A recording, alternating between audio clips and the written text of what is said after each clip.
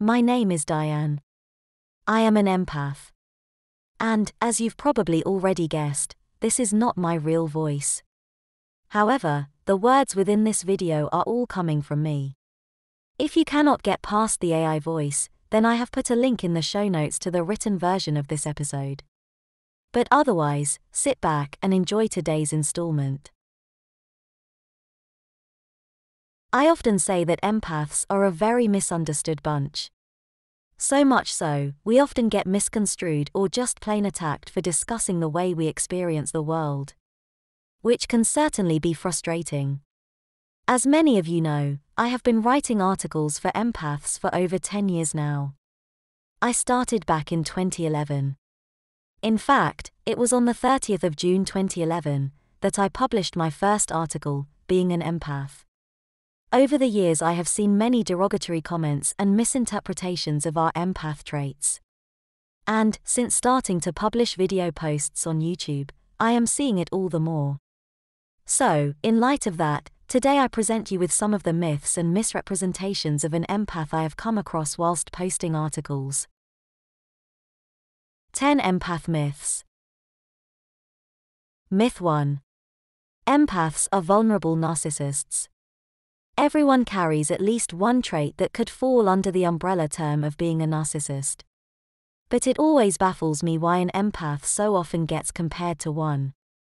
I cannot tell you how many times I've seen comments saying how empaths are really quiet, introvert or vulnerable narcissists. I wrote an article about the subject several years ago. I will link it in the show notes. The one question that always comes to my mind is why someone would compare an empath, who generally puts the needs of others ahead of their own, who looks out for the underdog, and has a deep level of empathy, to a narcissist. But I always answer my own question, and that is because people attack what they don't understand. Also, if someone has been rejected by an empath, they will often do anything to discredit them. Myth 2. Empaths cannot feel other people's emotions. This is very much a myth. Feeling the energy of other people's emotions is what really makes an empath an empath. They may not always realize that when around other people, and feel strange sensations, that they are picking up on their emotions, but eventually they come to figure it out. Myth 3. An empath always knows what the emotions they feel in others represent. This is another myth. An empath does not automatically know what the emotions they feel in others signify. For example, certain pained or stressed emotions, such as anger or grief, can have a similar vibratory signature, and can be difficult to differentiate. However, over the years, and the more they work on themselves, many empaths become more attuned with what particular emotions stand for. This also makes them very good at reading people. But understanding what emotions represent in others is not always a given empath trait. Myth 4. An empath will always attract narcissists. This is a bit contradictory in that it can be both a myth and a fact that an empath will attract a narcissist. It all depends on the empath and the situation. On the one hand, an empath, with their kind and considerate nature, can draw in a narcissist, but on the other, they can also repel them with their mirroring ways. An empath can inadvertently reflect back what they pick up in another, and many people, especially narcissists, do not like to see their own reflection. However, it is a different story with a grandiose narcissist, as they do not tend to give off much in the way of emotional energy. Their own self-belief is so powerful that an empath could be caught off guard and taken in by them. Whatever the situation, once an empath has been burnt by a narcissist, they will generally avoid them like the plague. Myth 5. An empath is delusional. Yet another response I have seen in comments, that people who claim to be empaths are delusional. Although there are hundreds of thousands of empaths around the world, they are still in the minority. So, yes, I understand that if someone does not have the same experiences as an empath or feel the emotions the way they do, then it is very difficult for them to believe that anyone else can. The claim of an empath, that they can feel things others can't, may also seem to some like they are trying to make themselves special, and this also ties in with the claim that empaths are in fact quiet narcissists.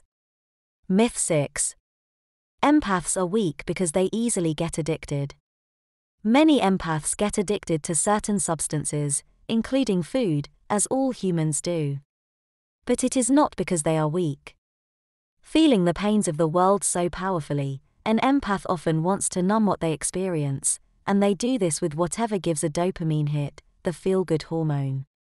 Things such as sugar, alcohol, wheat, and other high-carb foods, as well as drugs, are just some of the vices that can increase dopamine, all of which can become very addictive. However, it is usually the case that once an empath realizes what damage many of these addictive substances cause to the body and mind, often making things worse in the long run, they use their strong will to overcome these addictions. Myth 7. Empaths are lazy. An empath might get labeled as idle because they have the tendency to avoid doing anything that they do not like doing. But, in general, get an empath doing things that they love, and they will show you just how not lazy they are. So, yes, another myth. Myth 8. An empath is rude and unsociable. If an empath has taken on too much from their external world in the way of emotional energy, they may appear rude or even unsociable. This doesn't mean they are. They simply need a timeout. But when they feel low, overwhelmed or down, it can be hard for them to pretend otherwise. Myth 9. Empaths don't like antiques. This is something I have had comments on over the years because it is on the list of 30 traits of an empath. Antiques can be items of incredible beauty, but they can also be quite energy-dense. Meaning that within cherished historical trinkets the energy of the previous owner or owners are often imprinted, which can feel weighted and heavy to an empath.